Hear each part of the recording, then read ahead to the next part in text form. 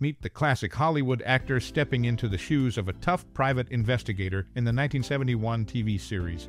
If you're a fan of gripping crime dramas with a touch of humor, you're in for a treat. This show has it all: funny moments that'll have you laughing out loud, shocking twists that'll leave you on the edge of your seat, and heart-wrenching scenes that might just bring a tear to your eye. So, who was your favorite classic Hollywood actor in this series? As you dive into the episodes, keep an eye out for those memorable performances that stand the test of time. Was it the charisma of the lead actor or the compelling portrayal of supporting characters that captured your heart? The cast is filled with talent, and we're sure you'll have a tough time picking just one favorite. Now, here's a heads up. There are plenty of interesting facts about the making of this series that you won't want to miss. From behind-the-scenes anecdotes to trivia about the cast, there's something for everyone. So, keep watching and let us know your thoughts. We're curious to hear about your most cherished memory or personal experience related to the series. Drop your stories and memories in the comments below. We'd love to hear from you. And remember, the more, the merrier. Get ready for an entertaining journey down memory lane with this classic TV series. Your favorite classic Hollywood actor might just surprise you with their unforgettable performance. Enjoy the ride.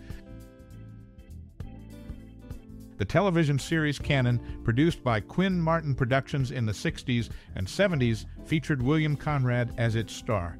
The short, rotund actor portrayed a detective discharged by the police due to his weight. And despite this setback, he consistently outsmarted law enforcement agencies, solving cases they had abandoned. Known for his distinctive voice and prior role as the original Matt Dillon on the radio series Gunsmoke, Conrad brought his skills to the small screen. Before Canon, he had a successful career as a character actor and off-screen narrator in various films and TV shows. The series was tailored to his physical stature, incorporating his culinary skills, occasional prickly temperament, and childlike joy of solving puzzles.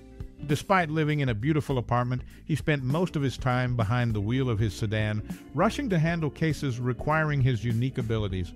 Featuring a lively theme song with a tuba nodding to his girth, the show had a lighter tone compared to other detective series of its time. Although less intense than other shows like Mannix or Barnaby Jones, it still provided opportunities for his character to use his fists and engage in occasionally implausible foot chases. Despite later success in another detective series, Jake and the Fat Man, Conrad's portrayal of the character in Canon remains his most beloved role, continuing to find popularity in syndication. Against the backdrop of Canon episodes, a distinctive blue Cadillac Coupe de Ville with a white top makes frequent appearances, strategically positioned near the detective's car or nestled in driveways and streets. This recurring visual element subtly underscores the series, offering a consistent presence that complements the unfolding detective narrative. The iconic Canon melody, played predominantly by the tuba and/or trombones in the main title, and background music cleverly mirrors the substantial physicality of the titular character. The composer ingeniously weaves this musical motif, a nod to his girth, into the fabric of the series. It serves as a thematic thread, reinforcing the character's larger-than-life persona, both literally and metaphorically. Adding depth to the audio landscape, a low-pitched wind instrument, potentially the tuba, serves as a leitmotif in many scenes. This deliberate choice unmistakably alludes to the detective's weight, portraying him as a deliberate and unhurried investigator. The sound of this instrument echoes throughout the series, offering a sonic reminder of his deliberate, methodical approach to solving cases. In essence, these recurring visual and auditory elements contribute to the unique charm of the show, providing subtle cues that enrich the viewer's experience. The blue Cadillac and the distinctive musical themes become integral components of the series, enhancing the portrayal of the character and adding layers to the storytelling. With its attention to these details, the show sets itself apart in the realm of detective series, offering a distinctive blend of visual and auditory cues that complement the narrative without overpowering it. It's a testament to the thoughtful craftsmanship behind the scenes, creating a memorable viewing experience for audiences. In numerous episodes of the TV series, Frank Cannon's trusty Cannonmobile displayed the license plate 963 XUJ, though on occasion it switched to 825 DQI. This subtle detail adds a touch of consistency to the unfolding detective narrative. The pilot, which hit the screens in March 1971, stood out with a distinct 2-hour format. Unlike regular episodes, it featured altered opening graphics and omitted the customary cast and title voiceover. This deviation set the tone for the series and marked its initial foray into the world of television. Interestingly, Viacom Enterprises, the show's longtime distributor, found itself in possession of the U.S. TV rights to numerous films produced by Cannon Films. This coincidental connection further intertwines the legacy of the TV series with the broader landscape of film distribution during that era. In the backdrop of the show's episodes, a distinctive blue Cadillac Coupe de Ville, adorned with a white top, frequently appeared. Positioned strategically near the detective's car or nestled in driveways and streets, this recurring visual element subtly underscored the series, offering a consistent presence that complemented the unfolding detective narrative.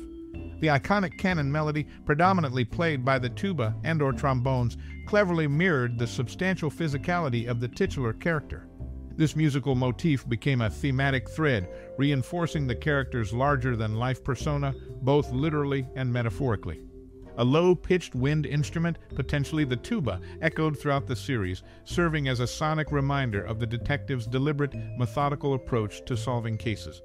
These recurring visual and auditory elements became integral components of the series, enhancing the portrayal of the character and adding layers to the storytelling. The blue Cadillac and the distinctive musical themes offered subtle cues that enriched the viewer's experience, contributing to the unique charm of the show. In summary, with attention to such details, the series set itself apart in the world of detective shows. It offered a distinctive blend of visual and auditory cues that complemented the narrative without overpowering it, creating a memorable viewing experience for audiences. Amidst the engaging tales of his detective escapades, a poignant trivia fact surfaces, casting a shadow over the series. Behind the scenes, William Conrad, the stalwart actor embodying the detective, faced a personal tragedy during the show's production. In an unfortunate turn of events, a close relative, a sibling, passed away unexpectedly during the filming of one of the episodes. This somber incident added a layer of melancholy to the series, as Conrad continued to deliver his compelling performance while grappling with the weight of a personal loss. As the series unfolds, the distinctive blue Cadillac Coupe de Ville, a constant companion to our investigator, assumes a silent yet significant role in the narrative. Positioned strategically in various scenes, this visually recurring element subtly reinforces the character's presence and adds a consistent backdrop to the unfolding detective stories. The blue Cadillac becomes an unspoken witness to the challenges and triumphs that define his journey. In the auditory landscape of the show, the iconic melody, predominantly played by the tuba and/or trombones, weaves a sonic tapestry that mirrors the substantial physicality of the detective. This musical motif, deliberately chosen to resonate with his larger-than-life persona, becomes a thematic thread that echoes throughout the series.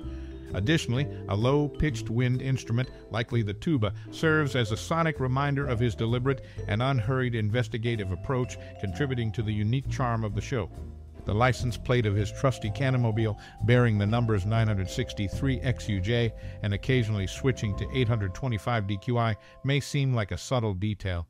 However, this consistent element adds a touch of coherence to the unfolding detective narrative, subtly emphasizing the meticulous attention to detail within the series.